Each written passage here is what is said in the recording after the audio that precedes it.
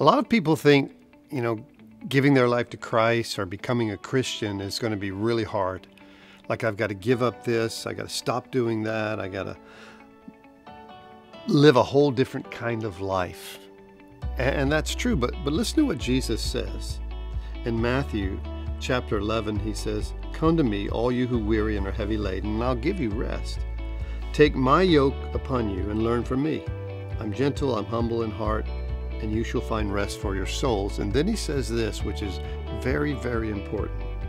He says, "My yoke is easy and my load is light." G. Campbell Morgan, that noted great preacher, tells a story about a lady who felt this way, like, "I'm so tired of my life. I'm tired of the things I do. I'm tired of waking up in the morning after being drunk. I'm tired." She said, "I want to give my life to Christ, but I just don't think I can live it." But she did. She gave her life to the Lord.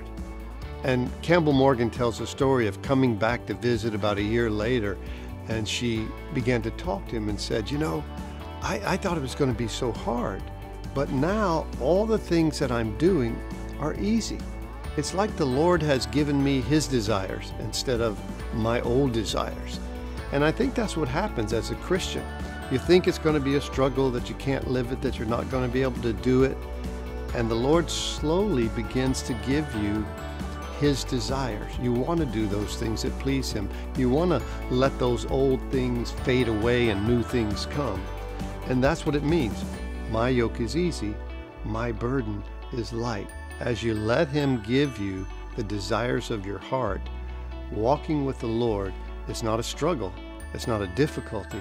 In fact, the yoke is easy, the burden is light, and it's all because Christ is doing the work within you, and He gives you His desires, and you begin to lose yours.